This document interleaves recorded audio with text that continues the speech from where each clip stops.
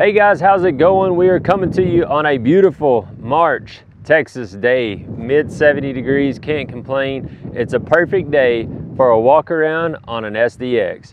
This SDX in particular is about to head to Utah for Porter Transport. Porter, this is their second SDX. They have an orange one that's a twin to this that they've run for now a couple of years. It has served them well, and so they thought it's time to expand. It's time to add to the fleet. So what better than adding another SDX to the fleet? We have it behind our tow pig today for the sake of the video. 2021 Ram 3500. We got the Cummins and the ASIN transmission. It's a beast, but it's a great match for this trailer. Actually, this SDX is a 212, so 212K axles. Perfect kind of combo, as far as the weight rating of this trailer versus what this truck should have behind it. It's a really cool setup. The SDX is it's the top shelf of the Hotshot game. Like, when you're serious about it, I mean, obviously not gonna say goosenecks are not serious Hotshot trailers, but the SDX is like that next level, like the ultimate for when you're talking about that 3500, 4500, 5500 truck Hotshot game. This is where it's at. Let's take a look at this one, kind of see what options he chose. I love it because Porter, he found out with his first one what works for him, and it didn't have to be like all the things, right? He kept it pretty basic. I mean, he added some necessity type options to it, but other than that, he found his niche, what works for him, and let's do it again. Let's duplicate it, grow the business. This is what it's about: fueling the growth and success of our team members, customers in this case, community abroad. That's what we're here for. So anyways, let's get going. So this one is a 53. It's 43 foot plus the 10-foot step. So what's interesting about the SDX, if you are just tuning in and haven't seen any other videos, from the back of the deck, or the back of the step deck, to the back of the ramps, exactly the same frame, and as far as the frame and the way it's built and everything is exactly the same as the FMAX series, or the gooseneck series, that we launched just over 4 years ago. Where it's different, obviously, is from here to the front, we take away the gooseneck and add the 10-foot step assembly. So that's 8 feet, 8.5 feet wide, just like the bottom deck, but 10 feet long, roughly 80 square feet of surface area to be able to haul more cargo. I mean, there's no doubt about it. It's just being able to haul more. Now, you can do a gooseneck with the deck up on the neck, but it's quite a bit higher, not as easy to use, not as accessible. And so, on the step, you can carry, you see, we've got these, we'll look at them in a minute, but 8.5 foot ramps. You can pull a vehicle up here. You can put palleted goods up there. You can use it to store tarps and things. Like, it really makes this area that's normally kind of void way more versatile.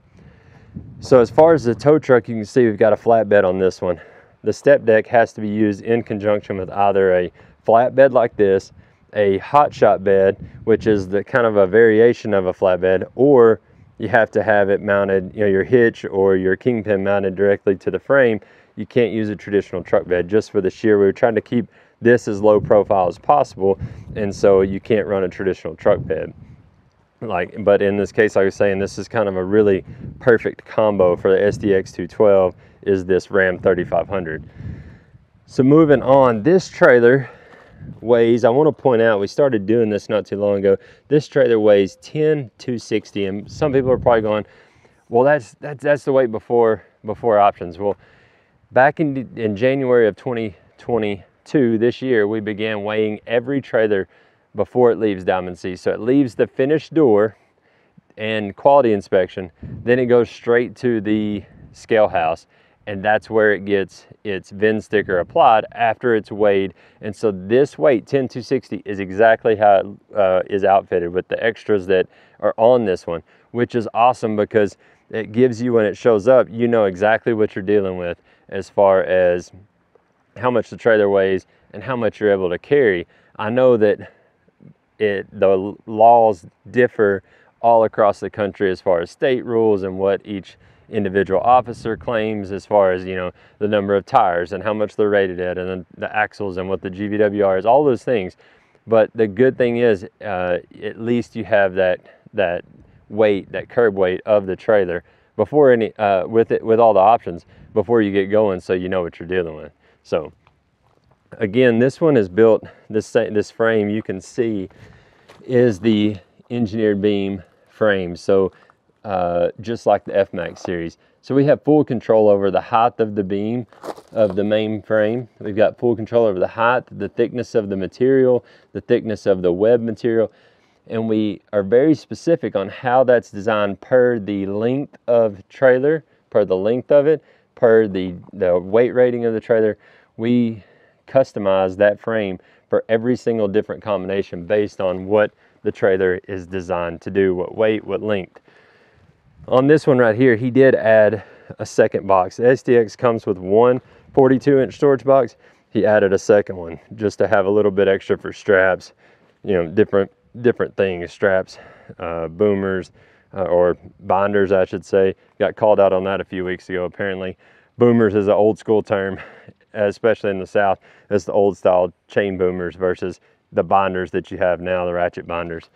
I almost missed pointing out the step deck is standard with 2-speed Jost jacks, and these aren't just standard old jacks. They're aluminum, so they're lighter weight, but they are still heavy duty 25K landing gear. Got this a more chain tray storage up front as well. All right, so for the ramps, you can see the holes in the back of the step. These ramps stow there, they're 8.5 feet long, so it gives you a nice gradual approach angle depending on the type of vehicle you're wanting to load, and it allows you to use that upper deck space. So if you've got, say, a long wheelbase vehicle and you have another one that needs to go at the back, this one allows you to pull that one up further onto the step to where that, you know, it gives you more space in the back. So it's a really cool feature because when not needed, they slide away into the back of the step deck. They're hidden to where they're not in the way. It's a really cool feature. So on this one, like I was mentioning earlier, he kind of kept it simple. You got the standard 12K equalizer suspension, 48.5-inch spread. Obviously on the step deck, you can go up to the Hutch heavy duty adjustable, or you can go to air ride. But again, Eric, with the routes he runs and the customers he runs for, he knows that on his other one, the standard 12K suspension has been good. It works for him. And so that's the way he kept it. He did opt for 14-ply radials up from the 10-ply. And you can obviously go up from there to the 215s. He runs the 14s and likes it. It works for him. On loading style, he chose the max ramps. And in my opinion, the max ramps is like ultimate versatility, because when they're flipped in the down position like this one, you have that full length of deck that you can load the trailer, you know, just like if it was a straight deck. But then also, obviously, you have the ability to have them down and load up a piece of equipment. And the third option is, like you see here, this one's pinned up. It comes with these bars that the trailer does, so that, you know, if you've got a long wheelbase vehicle or whatever it is, say you're hauling a tractor that has an implement behind it or something like that, and it needs to hang off in this area, you're not able to flip the ramps, cool, no problem. You just pin it in the upright position and go on down the road. Let's see. So this option is the last one I think we'll talk about that he went for. It is the 8.5-foot Dunnage Rack. We call it that, but I've seen it used for many different things. Dunnage, tarp storage, which Dunnage is the 4x4s, you know, that you stack your cargo on. But it's been used for all kinds of stuff. People put, you know, long, what's it called, like the long handled jacks or high lift jacks in there, all kinds of stuff. And then you can use the little openings to bungee, you know, across there, so that that stuff obviously doesn't come out going down the road. Let's see. So orange is an interesting thing. You know, like I said, his other trailer was orange. The thing about orange is it stands out. You see it coming down the road, you know, from like a hazard safety standpoint. Also, you know, I've mentioned in other videos, which be hard to steal a step deck unless you have just the right setup to pull it, but orange is great for theft prevention as well. We love doing other colors, right? You know, black is black is black. What shade of black do you want? That's what most manufacturers do. You know, we have, gosh, it's like eight standard colors that are no charge. Then we got an orange, a couple of greens, you know, a few colors that are just a small upcharge, orange being one of them, but it's worth it. It all uses that same DM coating process that we use on everything else, so it's just as durable. It's got the zinc enriched primer under it. It's all prepped the same way. It's got the Sherwin top coat on it, Sherwin-Williams top coat, that's super durable, long lasting. So it's a beautiful color, and I love the orange. So Porter knocked it out with this one, knocked it out of the park, you know.